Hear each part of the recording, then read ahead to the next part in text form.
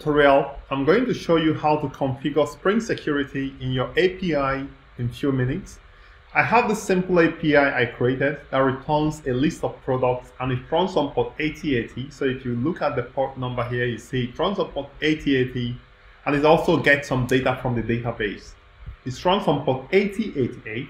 So if we actually go to the endpoint, HTTP localhost port 8088, and if I go to products, you can see that we have a list of products returned here. This list of products is coming from the database. So this is a basic API that gets data from the SecurityDB. I have a database called SecurityDB. Now, how to set up REST API for fetching data from the database, I also made a tutorial for that. You can check in the description of this video and you can see a link to that. But assuming you have a basic API that returns data, you now want to protect this API so that users will be required to log in before they access the data. In this tutorial, I'm going to show you how to be able to register a new user and then be able to log in before you can access the data. If this has been informative for you, if my tutorials are beneficial, then please subscribe to my channel and also leave me a comment. If you have any challenges, write me a comment in the comment box below. Now the step-by-step, I've made it. There are just 6 steps we are going to follow. So the first one is configure security filter chain. Use of security filter chain is a new or updated approach to Spring Security. Previously, we normally extend the WebSecurityConfigurerAdapter, but that is since been deprecated, and we have to now use security filter chain. Let's go ahead to get started. I like to first create a package, and this package, I'm going to place all the security related classes in this package, and I'm going to call this package security. And the first step says configure the security filter chain. To do that, we have to first create a configuration class, and that configuration class, I'm going to call it SecurityConfig. Once you created this class, you want to annotate it with configuration. But before I continue, I think I'll also mention that we need to add a dependency. So if you go to your pom.xml, you want to add the Spring Security dependency. This dependency has to be there. So once you add this dependency, you can reload your Maven. And then once you try to access the endpoint once again, it will ask for username and password. So let's take for instance, so I restart this application. Right now it's going to ask me for username and password before I'm able to access any endpoints. So once you add Spring Security, it adds this basic security to your application. So you can see that it says using generated security password. Now if we try to refresh, it tells us to enter username and password.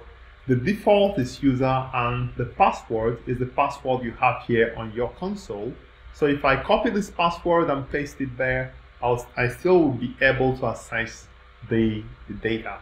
Okay, but this is not what we want to use. So let's go and configure the Spring Security to use our own user details. So here I'm going to annotate with @configuration. I'm also going to annotate it with @enable web security configuration, @enable web security. Okay, so that's the first step. The next step says we are going to configure the security filter chain, and to do that, we are going to simply write a function that returns security filter chain. So this is going to be a Spring Bean, so I'm going to annotate it with @bean, and that function is going to be public security filter chain, and it's going to take HTTP security as before. Like this is what we are going to be configuring, and we are going to now it's going to return HTTP security dot build. Now this is going to require is going to throw an exception, so we're going to add this. Now before we complete building this, we are going to do a bit of configuration. So I'm going to say first I'm going to turn off CSRF, because in this case we'll be able to access the endpoint from anywhere, including our local host. So I'm going to say the CSRF and then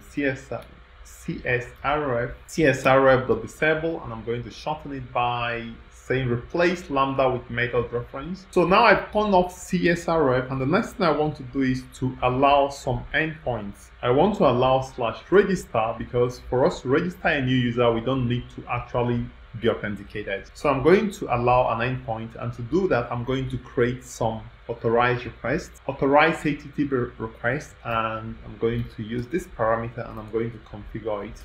Okay, so I'm going to configure it by saying .authorize.request matches, and if I go to /register, when I want to create a new user, I want to just permit.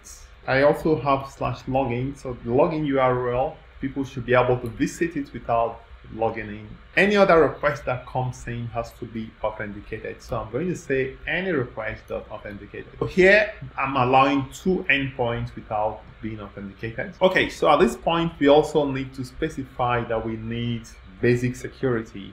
So I'm going to say HTTP basic and customizer with default. So this is basically how to configure the security filter chain. So that is basically it. The next step is that we are going to create the authentication provider. So the step 2 says configure authentication provider. So let's do that next. Okay, so to configure the authentication provider, we are going to do the same right inside the security config, and this authentication provider is also going to be a Spring Bean. So I'm going to annotate it with a bean annotation, and I'm going to create a public function that returns the authentication provider. So it's going to return authentication provider and authentication provider. Now we need a number of things for the authentication provider. First, the type of authentication provider is going to DAO authentication provider is going to be new DAO authentication provider. So that means that we want to use credentials coming from the user stored in the database, and we need to set the user details for this provider. So I'm going to obtain the user details from Spring Security. So I'm going to say private user details service, and I'm going to auto wire this. Okay, so the provider will need the user details service. So I'm going to specify provider.set user details service, and the provider will also need the password encoder. This time I would like us to use bcrypt password encoder. Normally we can use no op password encoder for tutorials, but normally I think we should just use a real password encoder, even though we are doing a demo. So I'm going to say it has to be public bcrypt password encoder. Okay, sorry. So bcrypt password encoder. We are going to return new bcrypt password encoder. Okay, so we are now going to set the password encoder for the provider. So provider.set password encoder is going to be bcrypt password encoder. And finally, we are going to return the provider. Okay, so we return the provider. So the next step we will take, let's say we have to implement the user details service. So I'm going to the service. I like to also put everything in security. So I'm going to create new class. I'm going to call it my user details service. This class will implement user details service, my user details service, and this class is going to implement user details service. And it's going to ask us to implement methods. So there's one method load by username. So it's going to fetch the user details from our repository via the username. So I'm going to auto wire in the repository here, user repository.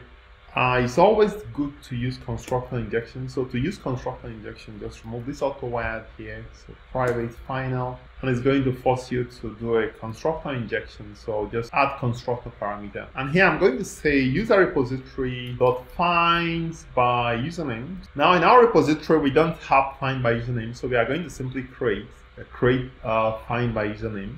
Okay, so we find by username, but what we get here when we find by username is actually a user. So I'm going to say user is equal to user repository that find by username. Okay, now we are going to check if the user is null. In that case, we'll have to throw an exception. So I'm going to check if the user is null. So if user, okay, so user does not exist, but if the user is there, we are going to then return user.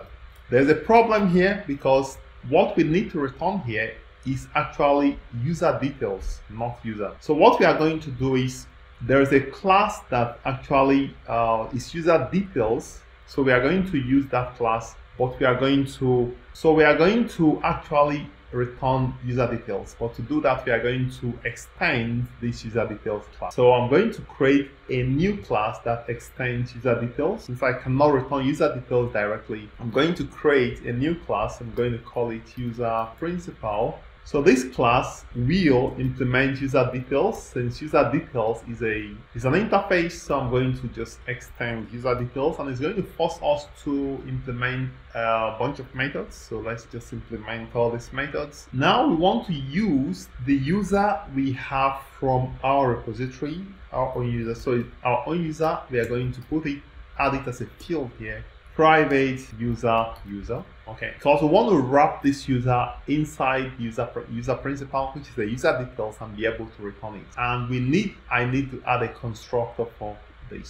So this constructor will construct the user principal, which is a user detail, and then we can return it. Now let's go back to where we came from, which is where we have the user detail service. So we have this user. Now we want to return new user principal and give it user. Okay, so we need to do some kind of cleanup here. So here we are going to be returning the password. It's going to be user.getPassword, and the same goes for the username. Get username, of course, user.getUsername. Okay, so we have also authorities. So we are going to return a list of authorities. These are like permissions, like read, write, or user, admin, and all that. But we have not implemented that, so we are just going to randomly return one authority, just call it user. So it's going to be single theme, and it's going to be new simple granted authority, and it's going to be user. So this is like, can be user, admin, super user, and all that. Okay. So we've implemented the user principal. So let's see where we are. We've implemented user details, implemented user principal. Now we want to update our controller to actually allow us to register a new user. So let's go to the controller, user controller. Now when we want to create a new user, I want to register a new user. So we are going to, I like to change this to register, right? I want to change this to register. And once we are creating a new user, we will actually set the password of that user. So here in user service add new user, we are going to first set the password before we register that user. So to set the password, I'm going to encode the password, and I'll need to wire in an encoder here. So I'm going to put in the encoder here. Private final bcrypt password encoder, and we're going to add the constructor parameter. And at that point, once we want to create a new user, we are going to use that encoder to encode the password, and then set the password of this user to the encoded password. We're going to say user.setPassword, and it's going to be password encoder, and it's going to take the password, which is user.getPassword. Okay, password encoder.encode. Sorry, this is my mistake. Okay, so at this point, when we try to create a new user, is going to create a new user in our database and encode the password. Let's see if we are missing out anything. Run the application and create a new user. First, I would like us to just go to the database. So this is the database, and this is the security DB, and we have the table user is empty right here, nothing is inside. So let's run this application and let's see if we can go to the register endpoint and create a new user. I'm going to be using Postman to run this test. Okay, so the application should start running on port 8088. Okay, so user details service, we need to annotate with @service annotation. Okay, user principal, I think we should be good to go. So let's rerun. Tomcat started on port 8888. So 8888. So I'm going to go to, if I try to go to product, let's try, and we are asked to provide username and password. For now, we don't have. So what we are going to do is to register a new user. So I'm going to go to Postman, and I'm going to start a new request, HTTP request, going to HTTP localhost 8888. I'm going to the body, and I'm going to specify Rob, and I'm going to specify the user details. Okay, so these are the fields. So we want to make a post request to the register endpoint, and let's see if this user is going to be created. So let me just do a few final checks to make sure everything is okay. So if I go to my user model, I'm going to check that we have first name, last name, username and password. So let's go back. I hope everything will work. So I'm going to send this request, and it says 201 created. So it actually created it, and you can see that the password is encoded right here. And of course, if we go to the database, we will see the user created right here, as you can see. Now we should be able to use this username and password to log in and access the product endpoint. So let's go back to Postman. This time let's go to product, and it's going to be a get request to product sent, and it tells us unauthorized. So we are now going to specify the username and the password. I think the password is 1234, and I know the username. So to specify the authorization, we are going to go to authorization, and I'm going to specify basic auth, and you see I have the username and the password specified. I think it's the same. So hopefully we'll get the list of products if we sign now. So you can see right here we got the list of products because we specified the username and the password. So this is how to integrate Spring Security in your APIs. Later on we are going to now discuss how to use form authentication, how to enter these details via a form, a login form. And then I also made a video on using JWT authentication, authorization to be able to retrieve access token and also use this access token to be able to access resources. So subsequently, I'll be making a video on how to set different permissions, for instance, user, admin, super user, and all those permissions in the subsequent video. I would like to thank you for viewing. Please remember to subscribe to my channel, like this video, and also leave me a comment if you have any challenge whatsoever. Remember, coming soon, we are going to be building a complete inventory management system using React front end and Spring Boot back end, and hope you'll be there. So we see you in the next part.